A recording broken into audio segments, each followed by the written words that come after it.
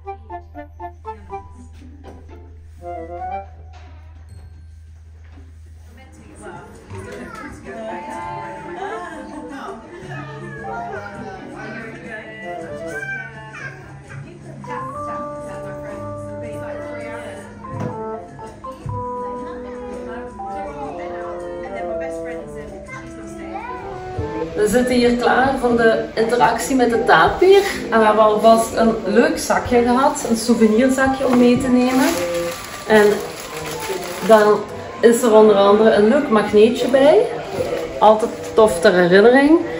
En we hebben ook een diploma gekregen en nog een pen. Dus ja, dat is al een goed begin. En dadelijk gaan we de beestjes ontmoeten. Dus jullie zien zo dadelijk meer.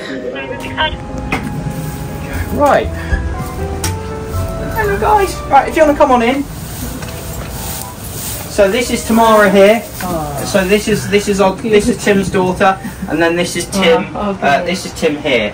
I'll sit with Tamara for now because she's standing up. But if you want to come down just around Tim's side here, hello buddy. And if you want to start giving him a scratch, so under the belly, under the armpit, and under the chin. He loves all of that, alright? Okay. You can really get stuck in, you can be really rough with them, absolutely. It doesn't stand, right? No, just you can just start giving him a scratch, that's it. And he'll start rolling. Dat is nog wel iets, hè? I think Joe might have his radio turned up in the experience. Echt, hè? Ja.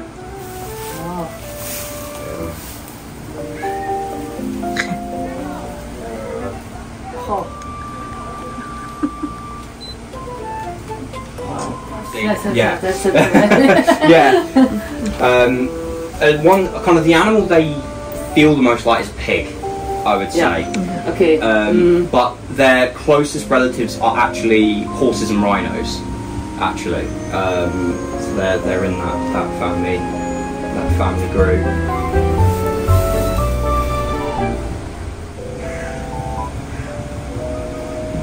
Do they have big teeth or? Yeah, they can. So these guys are very powerful jaws. They can bite through potatoes, like sweet potato, swede, stuff like that, really easily. Very, very strong teeth. You certainly don't want to get bitten by one of these guys, but they're big softies. In these two, they are very lovely.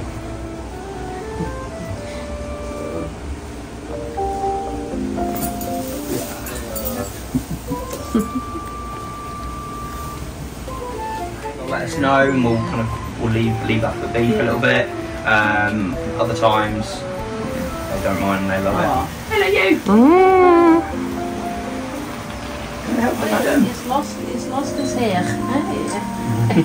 Oh, it's so cute. The face is so cute. And the snavel, hoe zeg je het? The face. So the name of that in English is a proboscis. Fancy word for a kind of small trunk, really. So, Alex, I'm going in for the zebras, give them that, 2 minutes.